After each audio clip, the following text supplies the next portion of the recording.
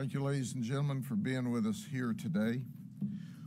This is going to take a few minutes because it was a very large operation, but I want to start by introducing you to some of our colleagues that joined us this time with this operation.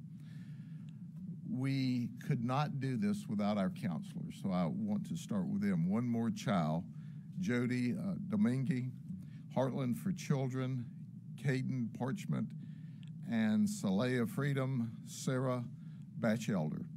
In addition to that, this operation was on the west side of the county in the city of Lakeland, and we were assisted by several police departments. A special thanks goes to the Lakeland Police Department. We have Assistant Chief Pacheco here with us today.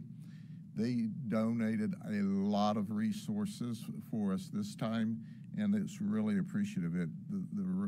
And the support by all of these police departments was over the top.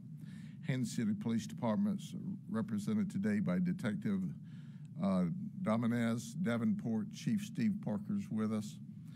We also have the Auburndale Police Department with us, Detective Kevin Seymour, Lake Hamilton Chief Mike Teague, and the Winter Haven Fire Rescue was with us, Hunter Hart. And that wasn't just if things got real hot, they'd put the fire out, but I imagine they would have if it had happened.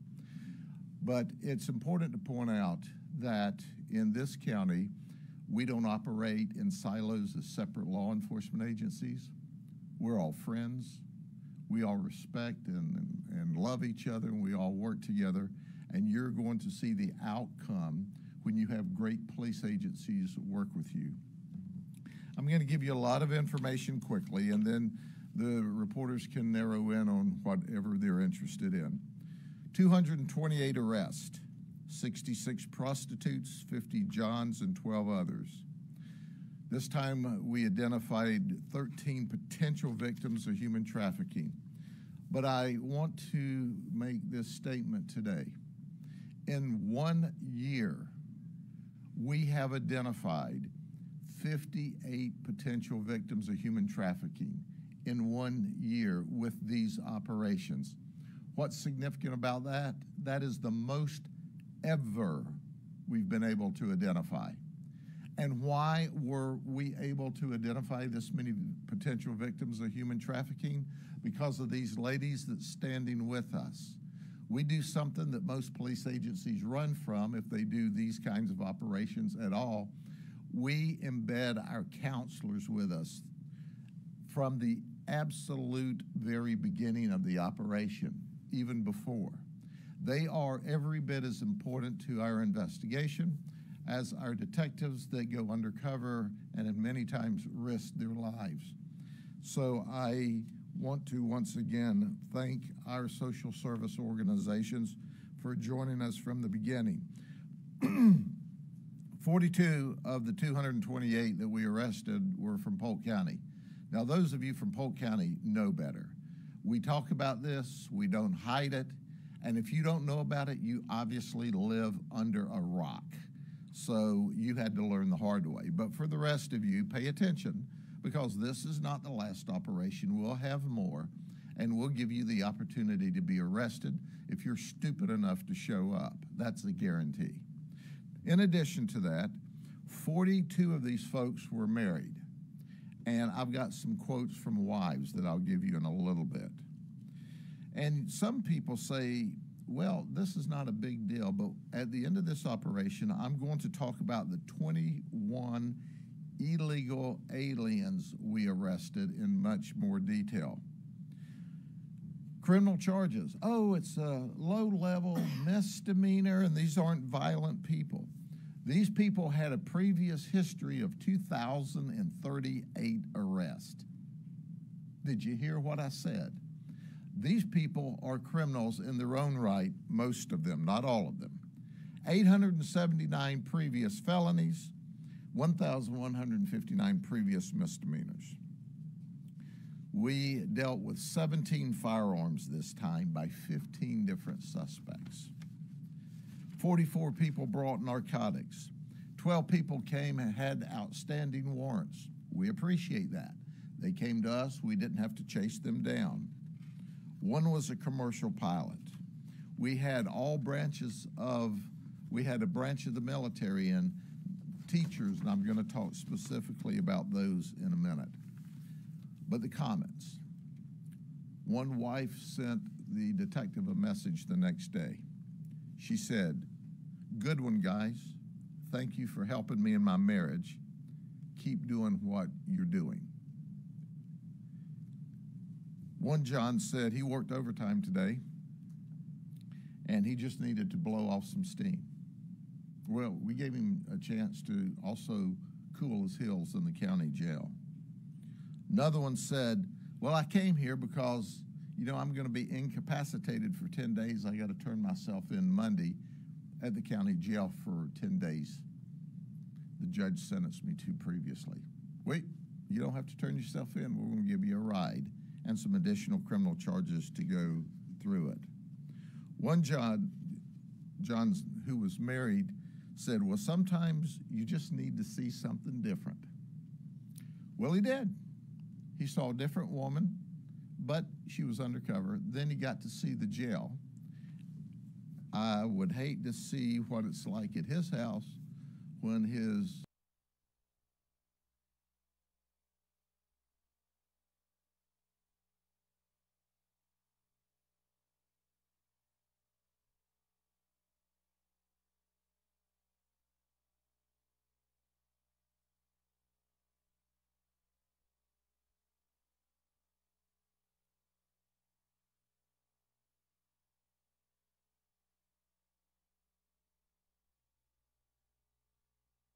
By the way, in January of this year, he was arrested in Hillsborough County for what? The same thing. He's married, but his wife's proud of him. 2 arrests in 2 counties in Central Florida. I don't know if this gets to New York City or not, but we'll put it on social media and she'll have all options. Benjamin Johnson, he's from Plant City. He's a golf pro. He's also an athlete at Eaglebrook in Lakeland. That's right. He's PGA specialized teacher and coach. And he came for sex with a female, $150. He has a criminal history of cannabis and dealing in stolen property. So he can teach you to play golf, or he can teach you how to deal in stolen property or how to get caught at dealing in stolen property. Then there's Wilman Santa Cruz, not to be confused with Santa Claus. He's 50. He says he's a triathlon coach, a certified triathlon coach, and he's a triathlon athlete. You know what's strange about this? The dude showed up with meth. I mean, does that help you perform better when you're a triathlon athlete? Or do triathlon athletes, who you would think would be the kind of people who took care of their body, was using meth and seeking out the interest of a lady of the evening? Then there's Sergio Collins. He currently is a progressive insurance claim adjuster, but he's married. I bet his wife's not happy. And he says on his LinkedIn page that he's a middle school football coach at Lakeland Christian School. They said, no way, he is not a coach at Lakeland Christian Schools. So when you're doing your press, don't look him up online and take Sergio at his word. The school says absolutely not. He thought he was going to come have sex. But then, of course, if you're going to have coaches and teachers, you might as well have a straight-up teacher. This is Gene Ahume. He's 26 from Auburndale. He's a teacher at New Beginnings High School, where he teaches math and science. He came to have sex. He called it a quick visit for $60. Well, since he's able to teach math, he can figure out that it didn't add up when he came to this time. Then Brandy Barnes. She's an IT specialist at Tampa General Hospital. We're going to get to the medical world for a minute. We did the coaches, we did the teachers. She has a criminal history of meth arrest, and she agreed to provide sex to an undercover for 1 hour. Okay. Then this is Luxon Jean Brinville. He's 38. He's married. He's in the medical field. He's a RN, a registered nurse at Manatee Springs Nursing Home. He wanted to have sex. He has a criminal history of DUI. So you can still work as a RN. If you get drunk and drive, I'm interested to see if they're going to do anything to his license for a morals act of trying to have sex. We'll find out. Luis Navarro, he's from Puerto Rico. He's 61. He's a veterinarian. He's retired from the USDA. He came over to have sex, but his veterinarian license is still current. Maybe I can talk the judge into putting him in the county jail, because we always need help with spay and neuters at animal control. This is Tracon Giles. He's from Tampa. We're going to the military now. He's a staff sergeant in the Air Force. He came for sex, and he said, well, he's done this before about 6 months ago. He doesn't learn very fast. I can't believe the Air Force would have a slow learner, but I guess they do. And then there's Jaden Hall. He's 19. He's scheduled to begin his Air Force training in May. And oh my goodness, he had a meltdown. This can't happen to me. This can't happen to me. I'm going into the Air Force. Well, maybe you are, maybe you aren't. Who knows? And then there's Brandon Bush. He's active Air Force as well. Air Force was the only branch of the service we caught this, or Air Force wannabes. He's scheduled at McDill. He's an Airman First Class. He's not only in the military, but he's a military police officer. So since we talked about military and he's a military police officer, let's get to our law enforcement officer. Yal Kusi, he's 23. He used to be a detention deputy for me. We fired him when he was arrested in Orange County on February the 9th. No, I take that back. He resigned before we got around to firing him. And then we arrested him again on February the 23rd. So on the 9th, he got arrested in Orange County and resigned. On the 23rd, we arrested him again. And he said, hey, is this a felony now that I'm arrested the second time? He didn't pay attention in the police academy because he hasn't been convicted yet.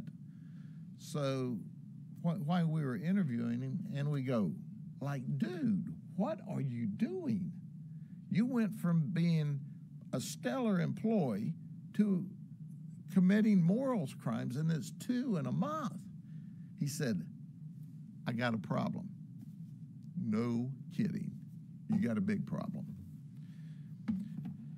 Then there's Alex Everett. He's 34. He says he's on disability. He doesn't work, so that we're paying him to do things like have sex. He called it a quick visit.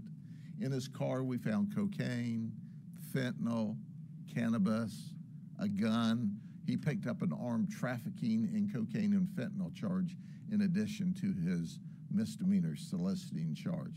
Oh, he's got a criminal history of robbery, fleeing, armed trafficking, and he spent 8.5 years in prison for some of those violent things.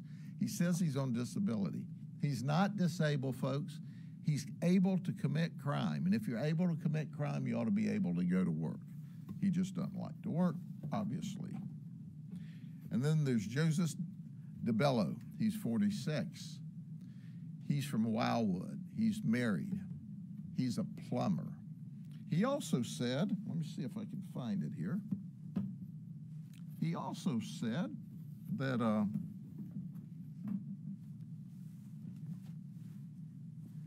he's a pagan. He's a member of an outlaw motorcycle group. Now, he said a lot of things, you know. They said he, by the way, he was super nice. He's a relatively new member of the Pagans. And he explained all of this. He was very proud of his outfit. They call it colors. See, we asked him about this, and he said, well, because I have this safety pin here, we thought maybe it was for big underwear or something. He said, when you have it like this, you're sending a message to all the other different motorcycle gangs that you're just passing through and you're peaceful and you don't want any problem. So he had his diaper pin pen, so he didn't want any problems, but he got problems. But he told our undercover, you see, there's rules about this jacket. The rule is that, well, no one is supposed to touch this jacket, okay, but the member, you see, no one.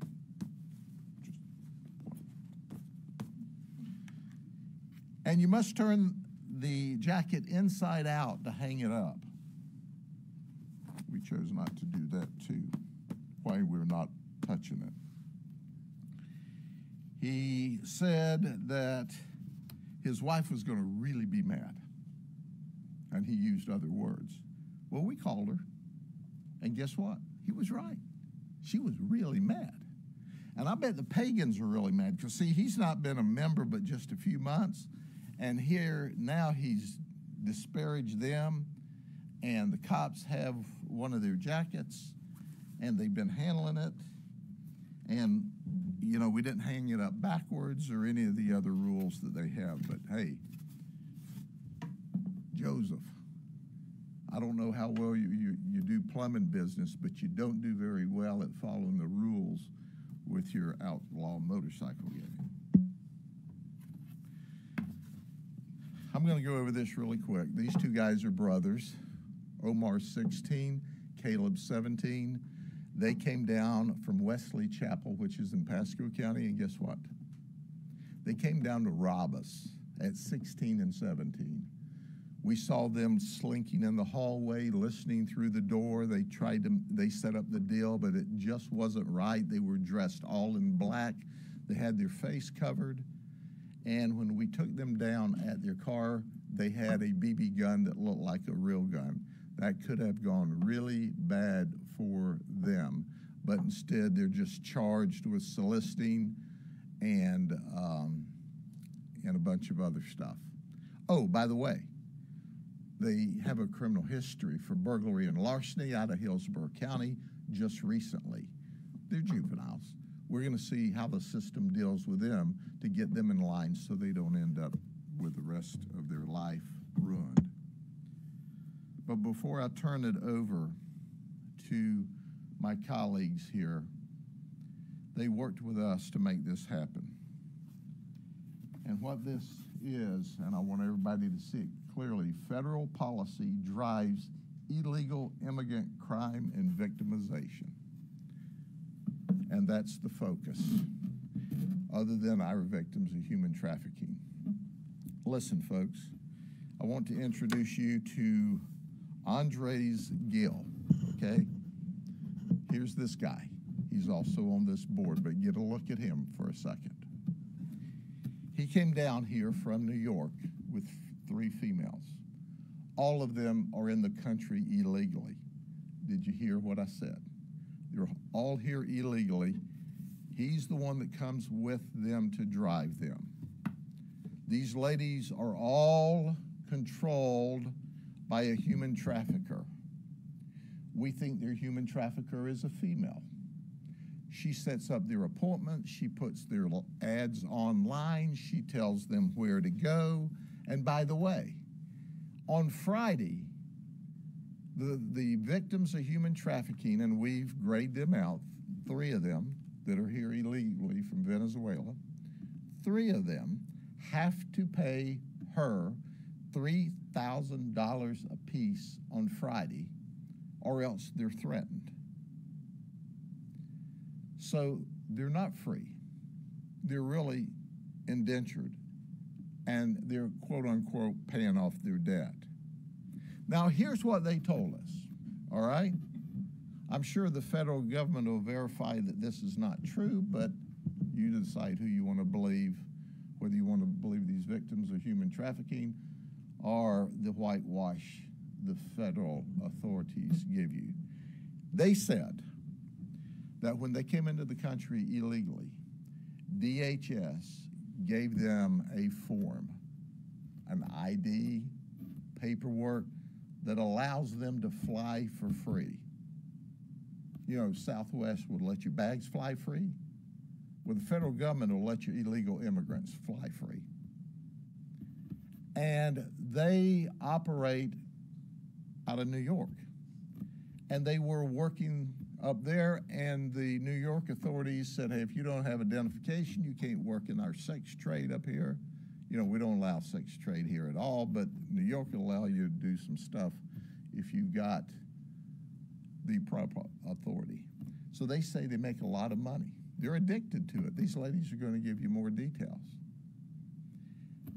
They tell us that they fly to major metro centers for free on the federal government, where they set up their appointments for sex all around the country.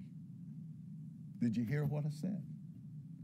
Listen, folks, if they don't pay $3,000 a piece on Friday, they're in trouble. The human trafficker sets up the deal. Hey, this deal is just outside of Tampa. They say they show this ID, this card, this paper, they fly for free down here. Then they fly back. But we heard a similar theme from all 21 of these folks. We can't work legally. We're addicted to this cash. It's a lot of cash and it's quick, so we have to give $3,000 a week. We get to keep everything above that. We have a crisis at the border.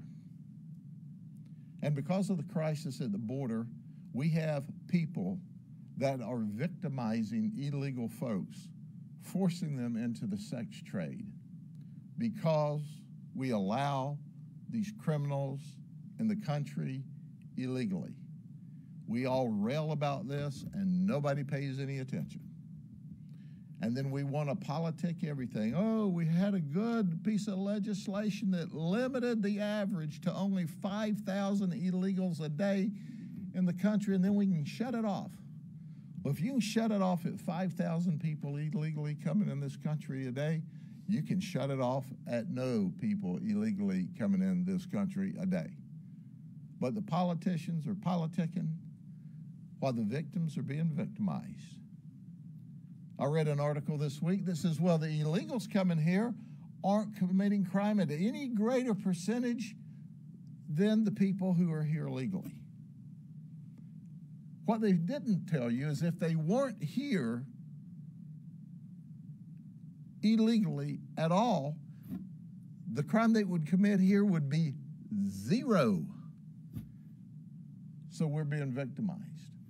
But that doesn't make any difference on the national level. You see, because they sit up there behind their gated communities and in Congress, and they play politics back and forth between the two parties, while illegals are victimized, citizens are victimized, children are victimized.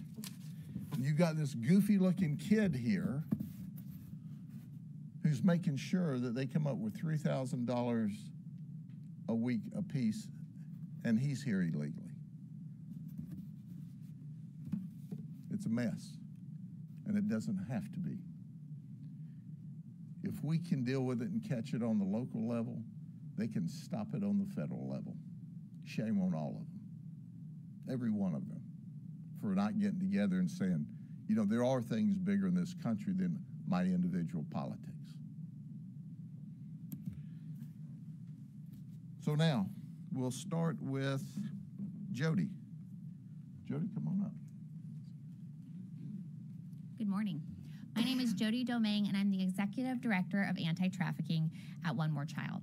We would like to thank Sheriff Judd, the Polk County Sheriff's detectives, and the various agencies that are represented here today for their continued partnership and for the ability to affect those who are being impacted by commercial sexual exploitation at their most critical moments. One More Child has been serving vulnerable children and families for the last 120 years. Last year, we served over 250,000 individuals. 776 of those were survivors of human sex trafficking that we served in Florida, Tennessee, North Carolina, and Ohio. We walked alongside these individuals with survivor mentorship, advocacy, and mental health counseling. Several of the survivors that we came alongside of came from operations just like this one, including Amber. We met Amber at the last Polk County Sheriff's operation. And although Amber wasn't ready to disclose her victimization, she was ready to receive help. And we were able to wrap around Amber with advocacy with her criminal court case and provide her necessary resources that began her path and journey to healing. As a result of this, we were also able to help Amber identify a local church that she was able to plug into for her forever community. And now she's got a hope for her future. During this operation, we provided follow-up services to 62 individuals who came to be purchased for sex. We met with over 23 women while they were incarcerated to let them know that they had better options, that there were resources out there for them that could lead for their healing and for them to be self-sufficient on their own. We also helped identify as many as 14 potential victims of human trafficking who now have ongoing investigations. I will say, with all of this great work in this operation, there were a lot of people who were arrested for purchasing sex, coming to purchase sex. And the sheriff has asked us to address that this is a significant problem that must be addressed at all levels. Lucky for us, we were in the rooms embedded during these investigations, so not only are we able to present those that are vulnerable with necessary resources, but we're also able to provide education to the buyers, that what they're doing is not a act between two consensual adults, that people on the other side of that transaction are being victimized time and time again. And we are begging, employing for our advocates around the state to utilize the resources at their disposal, including the state's attorney's office, to make sure that we are implementing the fines associated with buying commercial sex. And also that we're utilizing registries that we have. The Polk County Sheriff's Office is one of the very few that utilizes those types of resources, and we are asking that other advocates around the state do the same as well. Now, none of this great work could have been possible without our expert team. We dedicated a total of team members, including advocates, mental health therapists, and lived experience experts who were embedded during this operation on the very night of the operation happening, and then also did immediate follow-up visits afterwards with every individual we encountered that we could. I would like to introduce you to one of our lived experience experts, Stacy Ham. Stacy had a pivotal role in leadership during this operation, and we are grateful that she utilized both her lived experience as well as her expertise in providing support to those who have been affected by commercial sexual exploitation.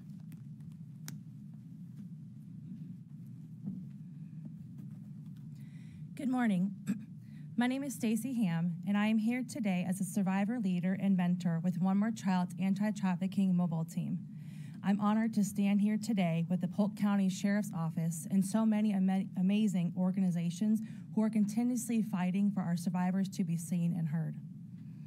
I can tell you that human trafficking is very rarely what we often see in movies, social media, and online.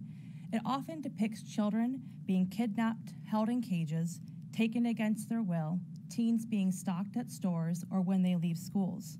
While this may happen, this is not the case in the majority of our trafficking victims here in the U.S., and this can sometimes lead to our victims being misidentified. As a survivor of human trafficking, I grew up with my exploiters and my traffickers. I was born into a multi-generational cycle of familial trafficking where I began being exploited and sold for sex by the age of 2.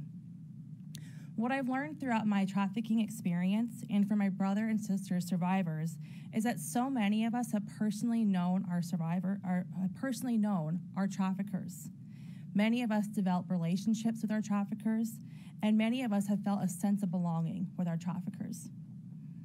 I can tell you, many traffickers are men, women, boyfriends, girlfriends, family members, pimps, and people that we are meeting online, all who are using grooming tactics to prey on our vulnerabilities. Any race, age, and gender can become susceptible to being targeted for human trafficking. It typically takes an average of 8 to 10 points of contact for someone to feel comfortable to come forward and speak on behalf of being a survivor or a victim of human trafficking. And I can tell you this is true. Throughout my life, I've had so many amazing people pouring into me, encouraging me to speak on my experiences and to seek healing from my recovery of human trafficking. I've had amazing mentors who have taught me great life skills and therapists that have helped me process the trauma that I endured. I stand here today as a survivor of human trafficking to share there is light and that there is hope at the end of the tunnel. To any survivor that is out there listening right now, I want you to know that all of us, we see you and we hear you, and we have teams of experts here ready to meet and serve you 24/7. We are ready to come alongside you towards your hope, your healing, and your restoration. Thank you.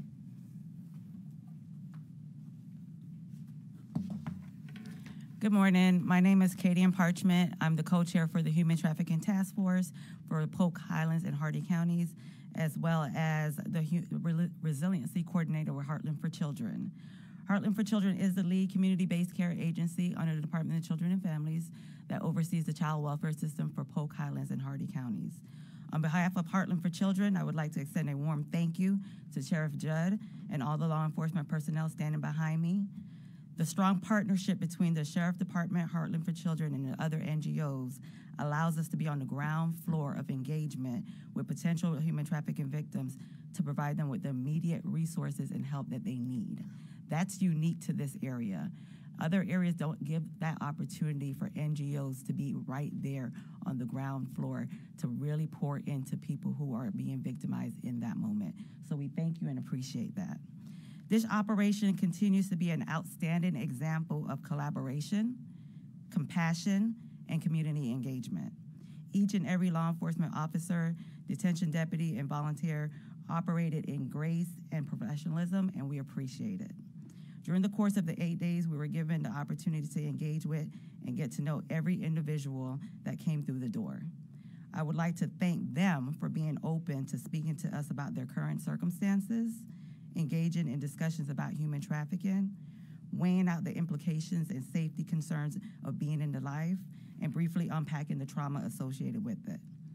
We were also able to discuss what adverse childhood experiences are and obtain a few attendee scores.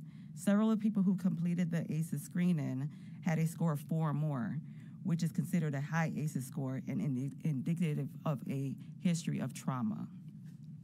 Not only were we given the opportunity to speak to potential human trafficking victims, we were also able to educate the buyers on the role they play in the cycle of abuse and trauma that may have endured over years. There was one common thread that was quite evident when speaking with the women in the life, and that was resiliency. I would encourage you to continue to build on that resiliency and reach out to our partners for help. Hope Florida is a free program that is designed to help individuals work through barriers for self-sufficiency and community resources. With the help of resource navigators, we are committed to staying engaged with families beyond the first phone call. If you need help, contact Hope Florida at 850-300-HOPE. United Way of Central Florida 211 hotline is a 24-hour, 7 days a week resource dedicated to helping people find community resources and local programs that helps with everything from everyday basic needs to more complicated necessities. And then findhelp.org is a free comprehensive website with a variety of resources and providers that are unique to the area in which the users live. These are just 3 among many outstanding programs that are doing the work in our communities. Please take advantage of these free resources to help strengthen your resiliency and respond and reposition your life to a sustainable and safe occupation. In closing, please remember, and I'm speaking to anybody who may be in the life or may be being trafficked, that you are more than your current circumstances. You are loved, you are wanted, and you have an amazing testimony ahead of you, but seek the help because we are here to help. Thank you. Hello, my name is Sarah Batchelder, and I am an advocate with Sail of Freedom. Like many of these ladies said, when we meet individuals who are being trafficked during these operations or through other means, they don't often raise their hand and say, I'm a victim of human trafficking. It takes many different encounters for them to feel comfortable enough to share that, or even to understand that that's actually what's happening to them.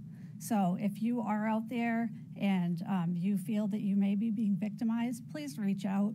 Sail of Freedom offers safe homes. We offer therapy. We assist people in attending court hearings where they're able to testify against their traffickers.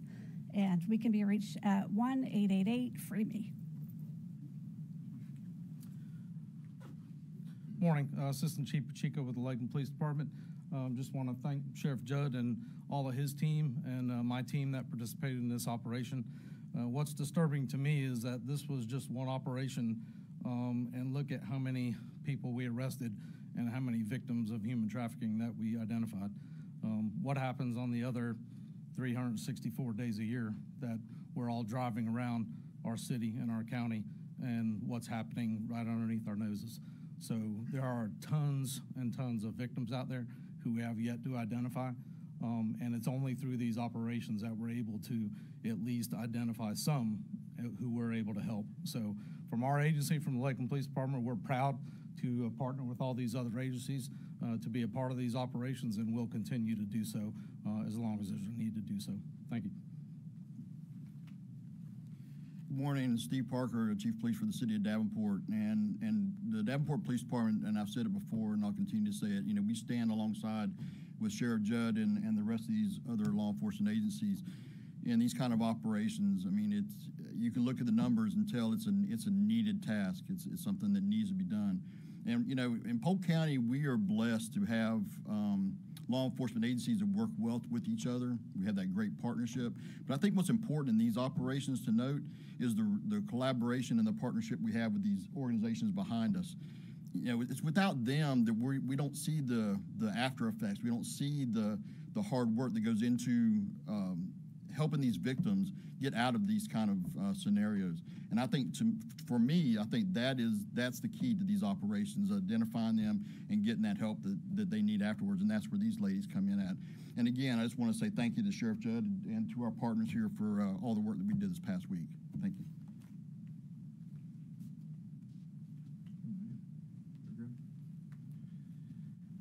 Now what happens is we gather all these cases together and we send them to the state attorney's office. And we're fortunate in this state to have Brian Haas as our state attorney. He is simply outstanding. His team is outstanding. He gets it. He gets the 30,000-foot picture. He gets the ground picture. He is an advocate for the victims, and he's going to prosecute the suspects to the fullest extent of the law, for which I'm grateful. But with that, do you have questions of any of us? Sheriff, so within the span of a year, you were able to rescue or identify 58 victims, potential victims of human trafficking. This is a new record for you. So is that indicative that this problem is growing worse year after year, or? I think it's indicative that we are finding the victims. We have seen, and you have covered for years in the media, about the human trafficking problem across the United States. And Florida, being a vacation state and a sunny state, is certainly no exception to that. It is also an attribute to our NGOs because, as Chief Parker said, they see them for the long term. If it was a one and done on the night of the arrest, these numbers wouldn't be 58. We'd be lucky if they were 3. But they continue to follow up and continue to follow up to rescue them. So while I'm totally excited because we've never seen these numbers, the biggest problem we have in this type of investigation is getting the victims to admit they're victims because they're more afraid of their pimps and the human traffickers than they are of the criminal justice system. And it's only through the work of these ladies and their teams that happens. Yes, ma'am. You said you think you know of a woman who, like you just said, was human trafficking and controlling these women. How important is it to you for you to find those people and arrest those people? Oh, absolutely. That is the next wave of this investigation. We know she's Dominican, and we know she is currently in Miami. So if she doesn't get her illegal Dominican butt on a plane and fly back out of this country, we're going to be on her like a good hound dog on a trail. That's a guarantee. Anything else? Thank you. God bless y'all. See you next time.